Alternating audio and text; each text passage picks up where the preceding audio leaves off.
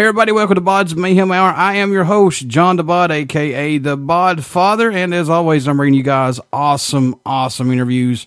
And today I have an awesome guest on the line, I should say. He is from the band Crash Midnight, lead vocals, Shaun Soho. Shaun, how's it going? Not too bad, John. How you doing?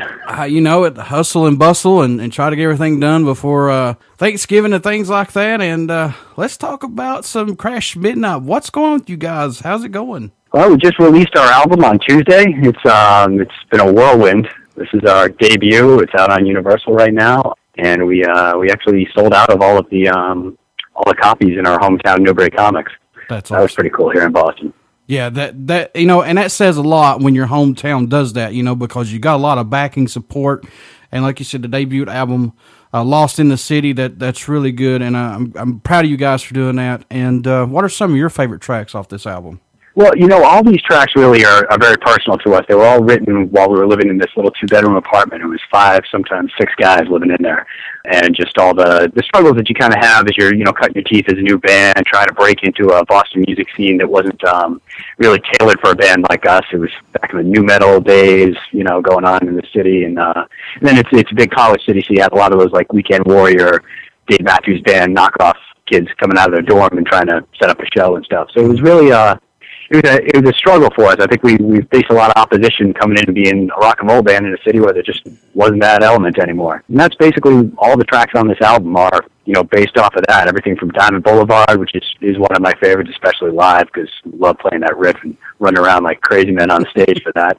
That's railing against, you know, everybody that was trying to take advantage of us, and you know, and just the promoters that, you know, were struggling to not get taken advantage of and lose all our money to every night. So how much growth, Shaun, have you seen this band go through since the beginning, you know, and plus EPs that you guys have put out probably and stuff, like growing from song to song? How much does that happen? You know, that's a really interesting question. I actually haven't gotten that one yet. It's you know, a lot of these tracks are older tracks. Stuff like 151, and that was, you know, a joke that kind of came about before we even had more than 2 people in this band. And it was something that we played at parties. It all started off where we were, you know, piss-ass drunk on on a night, and we heard Night Train come on, and we were drinking 151, and we started writing alternate lyrics to it.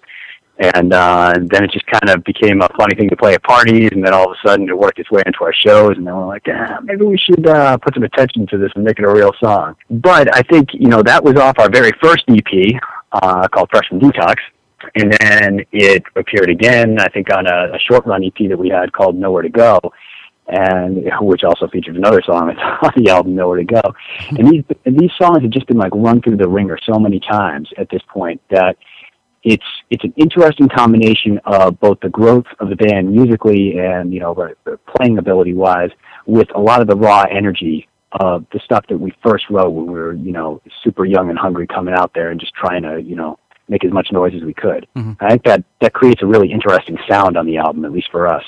And I like bands that do their own thing. They don't follow suit. They don't let management tell them how to sound. You know what I'm saying? And Yeah, and I hope you guys hear that in our stuff, because that really was what we were all about. We decided that we were going to come out and we were going to play music that we wanted to hear, not exactly, you know, what specific labels were telling us, hey, if you change your sound to this to that, you know, let's talk a deal. Yeah. And it just, you know, it wasn't worth it to us to do that. I think, you know, there's plenty of other jobs that you can, you know, sell your soul for and go out and make a lot more money than the music industry these days, you know. And if you're gonna do something that you really care about, this is the type of music we wanted to hear. And frankly, it's the type of music that it sounds like a lot of people wanted to hear. Everybody's, you know, asking, hey, how come bands don't sound like they used to? Or, you know, what's going on with all this kind of Gennaro, you know, Trapped meets Train meets Nickelback type of sound. And good for them for making money off of it, but if I can't tell the difference between, you know, 8 of those bands, you know, it's just not something that I want to sit down and listen to, or any of the guys in this band want to play. So, you know, we went out and we're like, hey, you know, this is back during when everyone was waiting for Chinese Democracy to come out, and everybody was, you know, like, oh man, you know, here comes Velvet Revolver, but like Velvet Revolver sounded a lot more like Stone Temple Pilots, which was cool, but it wasn't, you know, you were hoping that it was going to be like, oh, hey, here comes Appetite with Scott Weiland, you know. Something totally off the wall that we never heard before. Yeah, exactly. Yeah, exactly. And honestly, I love the Velvet Revolver albums. I did too. They're fantastic, but they're not what I was looking for. you know, and eventually I think we just got to the point where we were like, hey, you know, we can play this stuff. We want to play stuff that sounds like, you know, badass, you know, hard blues-driven rock and roll, and stuff that has sections to it, that doesn't just have, you know, a verse and a chorus and call it a day. You know, like a lot of stuff that labels make people do today. It's so freaking formulaic. And, you know, it's interesting. I had actually a recent review, which I was kind of excited to get, because it was somebody that, you know, was more critical about the album. And he was saying, oh, you know, they sound like these guys on this song, and these guys on this song, and these guys on this, and like all these, you know, different comparisons, which are absolutely accurate, because we had borrowed from everybody that we thought was cool and everybody we could think of. But to me, like, that's kind of what, you know, I like about a lot of the best bands. I go through track by track on Appetite. I can tell you where 90% of those songs came from. Everything from Elvis to, you know, Hanoi Rocks, like up and down the gamut there. But, you know, I think that's what's so cool about music itself, and, you know, rock and roll specifically, is that you hear, you know, your influences so much in the sounds, because there's nothing, let's be straight here, John. Nobody's doing anything in rock and roll that hasn't at least been attempted before. It's not like it's a, you know, crazy Skrillex type of, you know, oh, now these sound like Transformers having sex kind of music. You know, this is something that, you know, people have kind of heard before. But what I think is cool is when you bring your own thing to it and you tell your own stories with it, you know. Yeah. And guys like a big influence of mine, Bruce Springsteen, you know, you may not hear the kind of, like, you know, working man blue collar sound as much in us, but his approach to writing, and The Clash was the same way with this, where it was tried to do very personal albums and tell like real stories about, you know, experiences they went through. And even if the music is a flavor that you might have heard before, I think the stories are what separates it and what makes it real and genuine. Yeah. And you know, we don't need another Starscream Jr. running around. Exactly. You know, it's just I think at this point, you know, we're very happy with the subject matter of the songs, and I think, you know, musically we've got, I'll never be happy with where we are. I don't think any of us ever will. We're all, a lot of us in this band are ex-athletes who are used to, you know, coaches chirping at our ear left and right about, you know, here's what you need to improve on, not so much what you're doing well. But I like that, you know. I think, you know, you hear a lot of people say, oh, this is amazing, this is great. You've got nowhere to go with that. You know, if somebody says, hey, you know, this writing could improve here, this could be hookier, this could be stronger. That's, you know, that's the stuff that makes you better. And so, getting back to the review I was talking about, you know, he called us out on a couple things that I totally agree with. And it's nice hearing that stuff. And it's nice hearing people that listen deeply enough to the album to say, hey, listen, you know, this is cool here, but, like, you know, here's where you guys have a weakness, and maybe album 2, you guys fix that. So, Shaun, what was it for you that gave you that bite to say, I want to be a musician? What was that poison? Well, I think it was frustration overall with, you know, what I was hearing on the radio. And I've always, you know, ever since I was a little kid and was jumping up and down on the couch to Van Halen's Jump, you know, it's, I've always really liked music, and I always felt like it was kind of maybe like a touchstone or a kind of a soundtrack to where you are when you're hearing that stuff. And I go back to all kinds of different bands that were around, either, you know, when I was in high school, and I remember going to parties and listening to them, that kind of stuff, and it set you in that element. And, you know, I think when I wasn't hearing anything else that I wanted to listen to anymore on the radio, it was a real, like, galvanizing point for me, where it was just like, you know, come on, guys, it can't be this hard to get out there and do something. And, you know, I'd studied so much music just by virtue of listening to it, like I'm sure you have at this point. Like most of the people with these radio shows here, we listen to so many different bands that you could be a professor in it.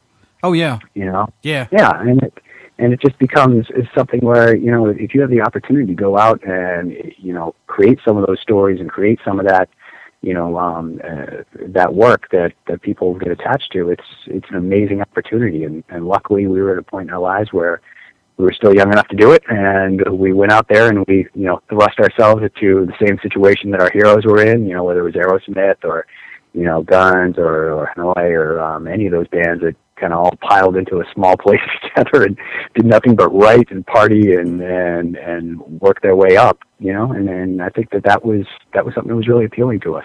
I'm glad that you still recognize Guns N' Roses, because, you know, Guns N' Roses still to this day, to me, is one of the biggest iconic bands ever. I mean, two of my favorite bands, one of them is Guns N' Roses and the next one is Metallica. You know, Yeah. those are my two most biggest bands that I care a lot about for. And that's cool that you guys still incorporate that. So kudos to you, man. Well, thanks. And it really is, to us, you know, when we start talking about, you know, what does Crash Midnight sound like? Describe yourselves, or when people start describing us as, you know, oh, you sound like Aerosmith, or you sound like Guns N' Roses, or you sound like this and that. Mm-hmm. And it's funny because most of the bands they compare us to don't sound like they used to anymore. So Right. there's really just such a huge void for, you know, this style of music out there. Other than, I will say, you know, some of the new stuff that the Stones put out, really, really cool. Tom Kiefer from Cinderella just put out an amazing track. He sure did. Called Cold Day in Hell. Yep. And it's got this great, you know, gritty, bluesy, almost Stones type of vibe to it. That whole And album because, does. like, give him a quick plug because his publicist and our publicist are the same company. So Yeah, Doug's a great guy. I mean, my God, he's helped me out through some interviews, and you guys do have a good PR guy. That's for sure. And oh yeah, you know, and you was talking about Tom Kiefer. That whole album he's got out, that is just phenomenal. I mean, from top to bottom, and plus these are songs, man, that's been laying around for a while that he's just put up. So yeah, this, you know, that we just got more in store. So that's all I gotta say. yeah. There is this music out here. It's just, you know, right now, for whatever reason, the industry has kind of gotten itself in a rut where it's stuck saying, you know, we don't have any big bands to push, any iconic bands. And it's like, well, guys, you've been signing people that, you know, play generic music and look like accountants for so long that, you know, nobody believes what's coming out of them anymore. I don't want to hear a guy that comes on stage with a crew cut and a freaking, you know, I don't know, some sort of like button-down shirt pinned up to his neck, telling me how to, you know, party and rock and roll, or all the crazy drugs and sex that he's been having. It's like, no, you haven't. Yeah. You've got a day job. What the hell are you talking about? Like, you know, and I think the kids today, this is something that I saw, I'm sure at some point we'll talk about the tour that we just got off of, but there was, with the Pretty Reckless, there were a lot of young teenage girls there that surprised the hell out of me with, you know, their taste in music, the bands they were into, everybody from Zeppelin to Janis Joplin, which, you know, I never would have thought something as, like, not poppy as Janis Joplin would appeal to that level, you know, that age group. And it was really cool. We had a bunch of girls that were coming in dressed like Taylor Momsen, but essentially dressed like Stevie Nicks. Right. You know, and there is that group out there that seems to be slowly turning. You know, you've got the dads that grew up in the 70s and 80s that are introducing their kids to this type of music. And shoot, I never would have imagined that I'd have fathers coming up to me and the other, you know, degenerates in this band asking to get a picture taken with their daughters. I always thought that would be about the opposite of what any father would want for their daughter. Yeah, really. It's like, you stay away from my daughter.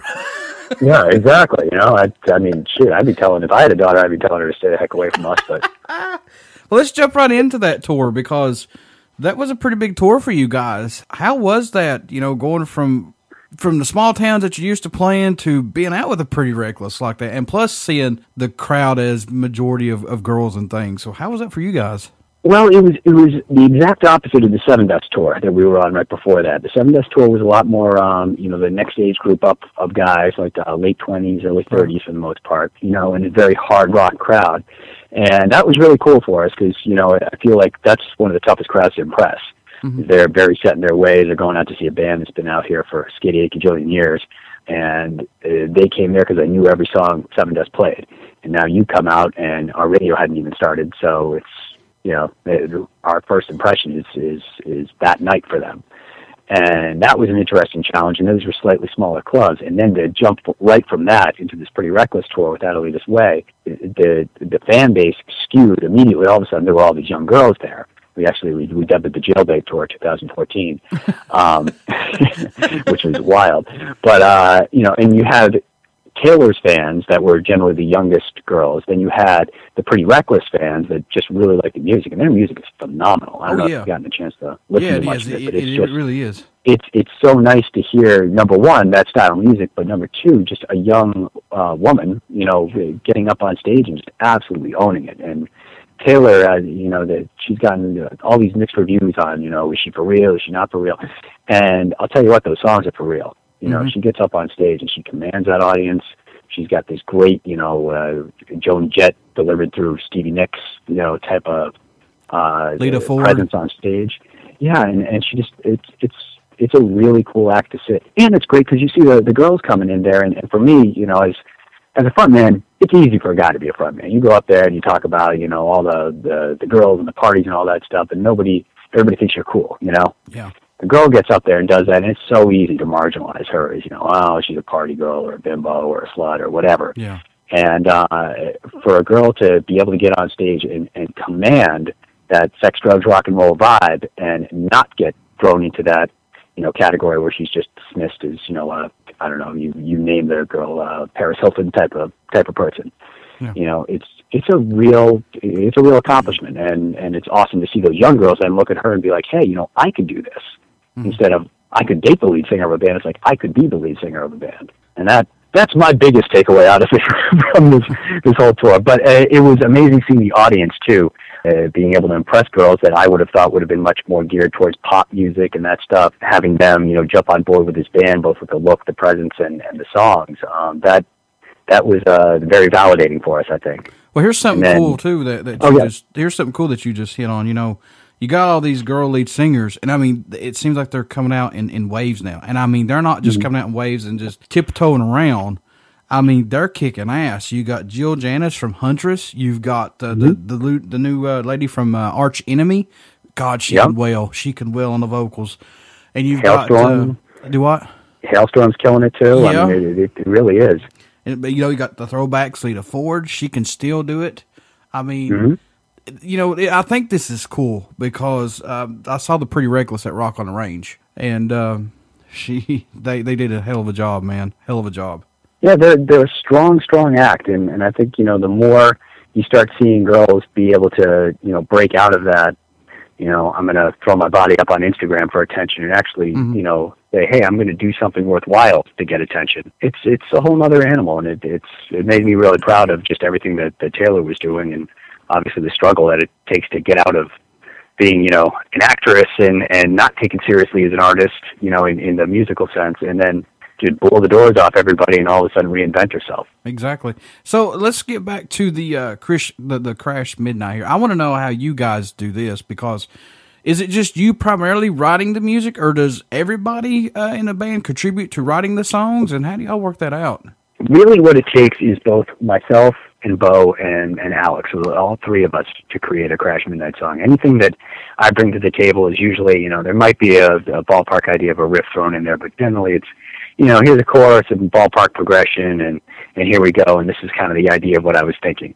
And then Bo takes it and rips apart any of the lyrics that he deems are not cool enough or are too cheesy, and then rearranges the song to have more of a groove to it. And Alex does the same thing. So it always gets mangled, raped, and switched around until it sounds like us. But I think that's the formula, is that no one of us can really start to finish write a Crash Midnight song. And you know, for a lot of our heroes, I think that's kind of, you know, how it was. Like you heard, like when Joe Perry left Aerosmith, it didn't sound the same, you know. And when you have guys, I mean, shoot, I like Chinese Democracy, but it doesn't sound like anything like it used to when Izzy was involved, you know? No, it don't. So I think it does take that, like, you know, that right mix of personalities and influences to get a sound, and we're real proud of just a chaotic formula that this takes to come up with our sound. And also, too, do you guys prefer the club atmosphere, or do you mind the festivals? Well, I mean, festivals are great just because it's, you know, generally open air. You're out there, and it's, you know, huge audiences, and I love being able to go out there and get a whole sea of people going, you know. And I think, honestly, that's an easier job for a frontman than it is for clubs. You got to work a lot harder for clubs, because the smaller the size gets, the less the crowd mentality kicks in, and you got to make sure that you've engaged every single person in a 100 to 200 seater. Whereas you can kind of throw your hands in the air, and, you know, the masses follow when it's a bigger festival. But not that I'm knocking having that.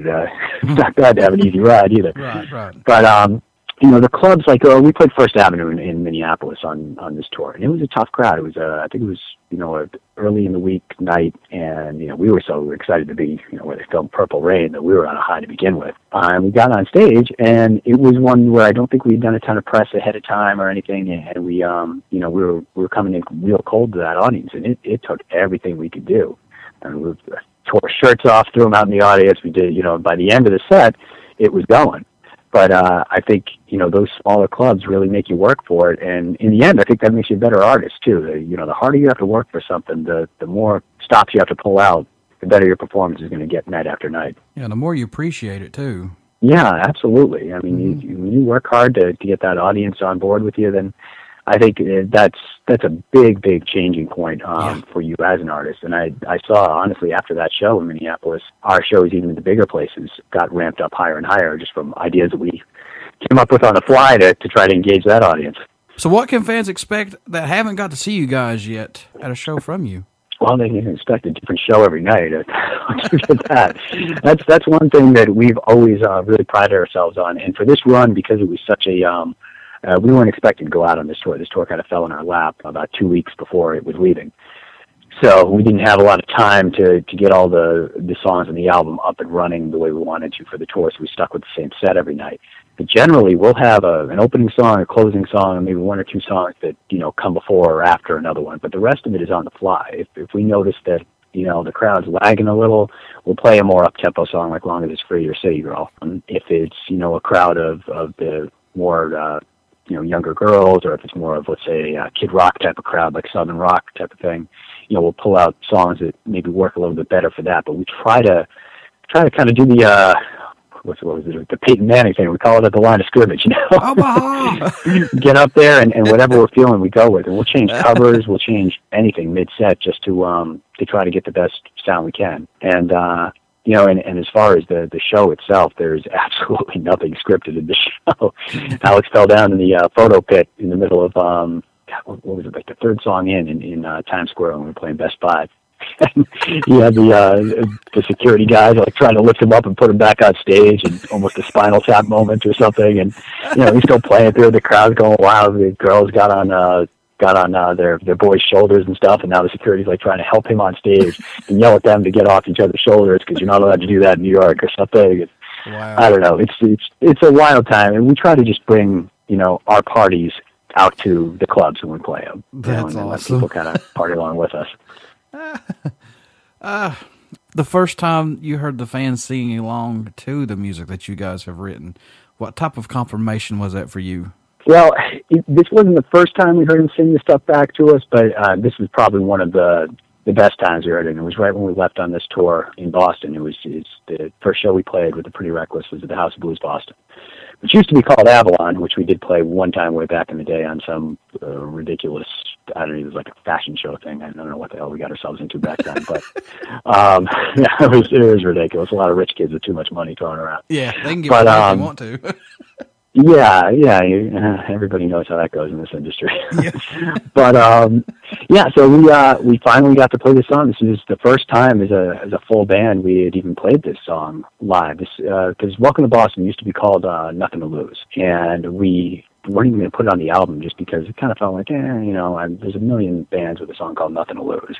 And it just kind of felt trite. And it was also a little bit, it was even more metally than it is right now. And we really don't like to accentuate that style, in our music. We try to really go back to a little bit more of a 70s thing when we can. And naturally it ends up pulling a little bit more towards the Appetite era Guns N' Roses. So we're okay if it's a little bit less metally Guns N' Roses, I guess, at the end of the day. So it wasn't going to even make the album. And then there were a bunch of friends that we have just in the NFL and in the Patriots camp and at the Boston College camp and stuff like that.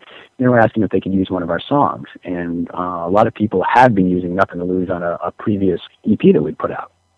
So we're like, well, Nothing to Lose is actually written about the kind of chip on your shoulder and don't mess with me and I'll spit on you as soon as look at you type of mentality that Boston has. It's a that type of city, And at that point, we're just like, why are we, we don't even like the title anyway. Why are we beating around the bush with this? We're coming out of Boston. We might as well have an anthem. And we changed it around, and all of a sudden the Patriots picked it up. I was, a month or two later, I was singing the national anthem before a Patriots-Browns game and all this stuff. So this song has just started picking up momentum here in Boston. And to hear the fans in the audience, there was a packed House of Blues that night singing our song back to us, I think was probably the most you've arrived type of moment that we've had here as a band. Shaun, didn't ESPN pick that song up too and run it for a little bit, if I'm not mistaken? ESPN hasn't. We've actually had some talks with them, okay. and Doug is kind of in the middle of that right now. We're trying to get them to do some stuff. We gave it to the Bruins a couple seasons ago, and purportedly they played it at some games, but I don't have any confirmation of that. I know the Patriots have played it in every single home game because I was there when they were doing it. And Boston College football and Boston College basketball actually have been doing it. So big thanks to all of them. So what does Crash Midnight bring to the table for music, in your opinion? You know, I think we bring something that has been completely lacking for a long time here in our genre, and there's a lot of bands that sound like other bands here, but I think we actually decided to choose to sound like bands that were good. And I mean that in every conceited way possible, because it's just, you know, we got so tired of everybody saying, hey, you know, what's Nickelback doing on the charts? Let's go sound like them. Well, you know, Nickelback's doing Nickelback. You know, let them do it. And there's nobody out there right now, really, you know, especially like in the new bands that are sounding like old school rock and roll, like the real roots of this, or the stuff that gave birth to all of this. And everybody's just kind of, you know, meandering around in this weird rut, and I don't know why. It's partially the labels are, you know, not paying for you unless you do that, but you know, you would think somebody would take the temperature of the situation and say, hey, you know, there's a huge rock crowd that is going out to see all the nostalgia acts out there, and they can only tour with oxygen tanks and defibrillators for so long before they can't go out anymore. And somebody better pay for something. I don't know if we're going to be the guys that change the course of stuff. You know, I think our album's good and I'm proud of it, but you know, we've got miles to go before we're anywhere near that.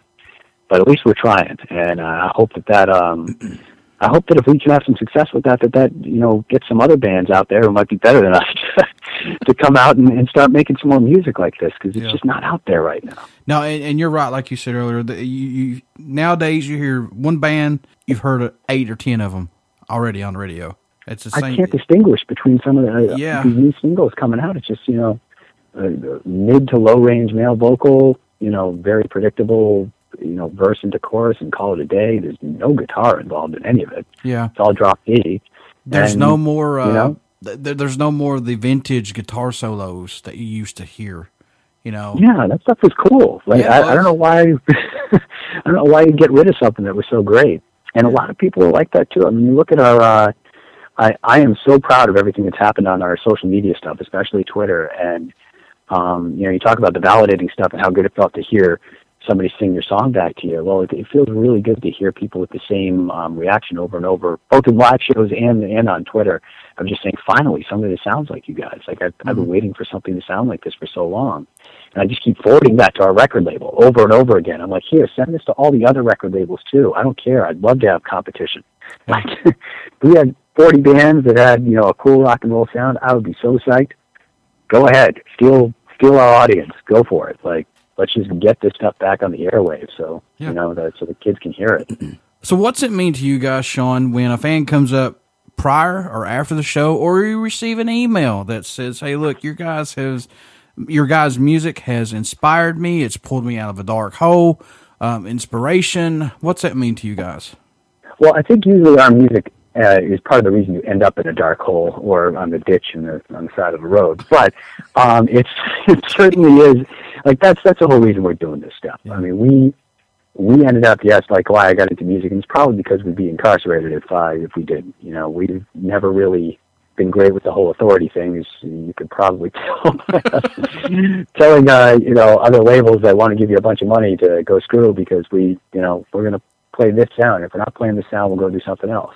Right. And I think that I think that hearing, you know, fans come to you and say, "Hey, listen, you know, we came here to see this band, and we just got introduced to you guys, and I want everything that you guys have. Give me a CD, give me a T-shirt, give me a bottle opener, give me everything." You know, that means a ton to us, because number one, we can't do this without them. The only reason that we're able to go on the road is because they're paying for us to be there.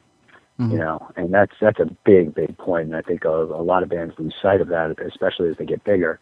And we've really tried to make it a point to, you know, while we're proud of our sound and all that stuff, humbly, we're nothing if we don't have people that want to hear us. Exactly. You know? Exactly. It's all about the fans, man.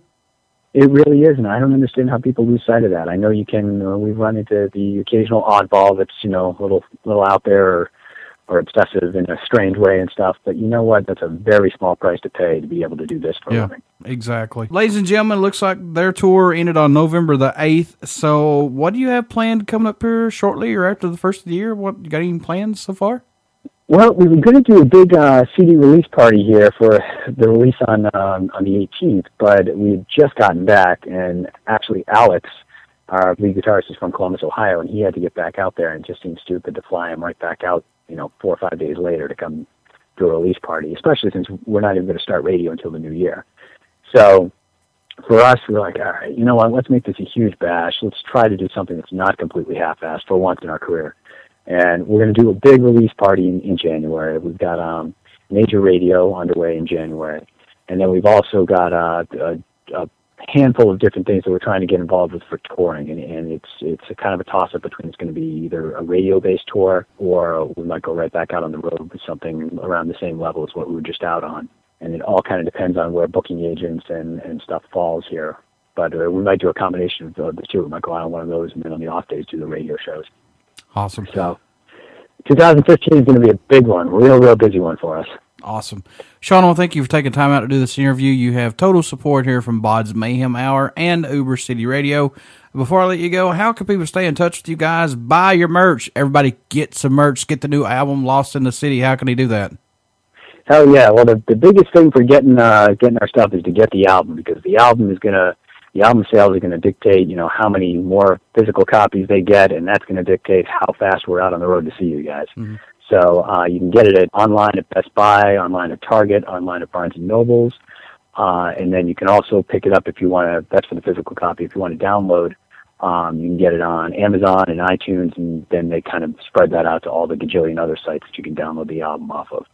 Please get the album. It's $10 or so, something like that. If you guys find us on the road, we'll sign it. This is the way that our fans can show all these labels that have said go sound like Nickelback to us that we don't need to go sound like that. Yep. Yeah, I agree. And we're on Facebook and we're on Twitter. Please connect with us on that. Facebook band page is just facebook.com/crashmidnight, and there's a link to all of our personal Facebook pages, which we leave open for everybody. You guys can contact us. We love talking to people. Shaun, before I let you go, will you care to do a promo for my show? Absolutely. This is Shaun Soho from Crash Midnight, and you're listening to BODS Mayhem Hour. Everybody stick around. We got some music coming up for you, girls and guys out there listening to the show this evening. And once again, you only hear these interviews right here on BODS Mayhem Hour and Uber City Radio. Thanks, Shaun. Thank you, John. I'll talk to you soon.